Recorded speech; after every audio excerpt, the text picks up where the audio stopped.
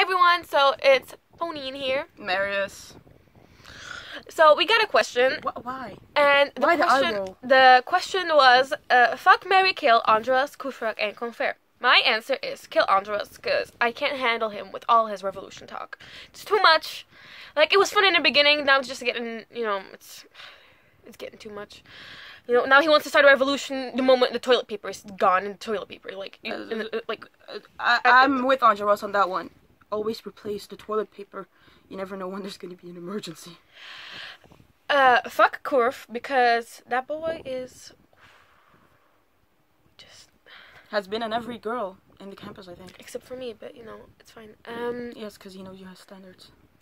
And I would marry Combeferre because I feel like he would have a good job later, He'd be like, maybe like a big, like, he would win like, I don't know, what's that called? Like, the thing that nerds win, like the Nobel Prize award? That? Yeah, I think that. I'm pretty sure you can't win a Nobel Prize for being a good psychiatrist.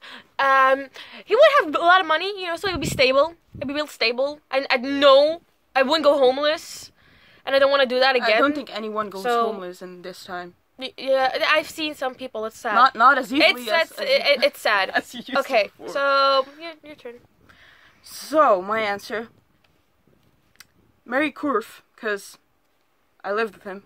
I already know all his weird traits. Fuck Enjolras, because who wouldn't? Just ask Combeferre. And then I guess Combeferre. I'm sorry, I have to kill you, but you're a nice friend. So. That's weird how you want to fuck Enjolras, but not me, but that's fine.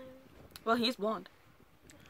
Yeah. I could just, if I imagine a bit, I can just see Cosette instead of him.